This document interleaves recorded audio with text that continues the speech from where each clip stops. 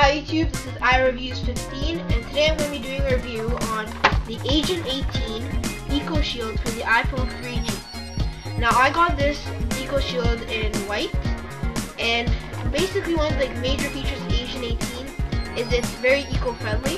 We have recycled materials and it's environmentally friendly. So let's just open it up and see what's inside.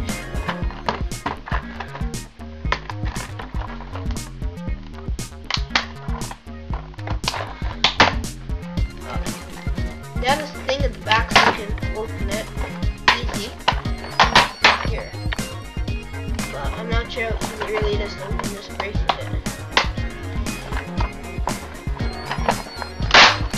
There we go. Take out the phone.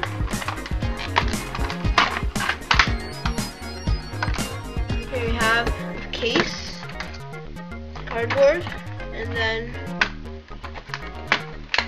right here we have an extra dock connector, so when you want to dock it in a dock or a speaker or something, you can use it with this case. So let's see, here you got a little sticker on the back for protection. Take that off.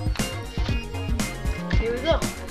So when we're opening it, it just opens like that, 2 pieces. It opens really easy. It makes me think it's going to be a flimsy case, so I'll have to see when I put the phone in. So let's put my iPhone in and see how it looks. It came with no instructions, so I'm just going to use my judgment. Close it. Inside.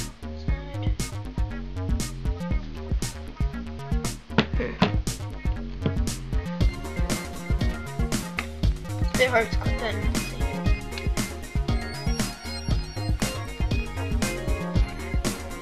So there we go, put it in, and it looks pretty nice. It has the white, it has a bit of a lip to cover the sides.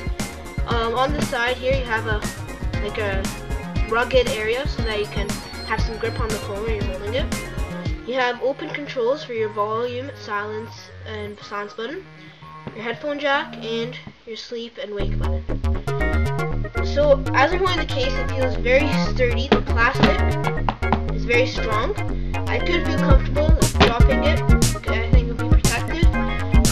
I'll have to see if it gets scratched.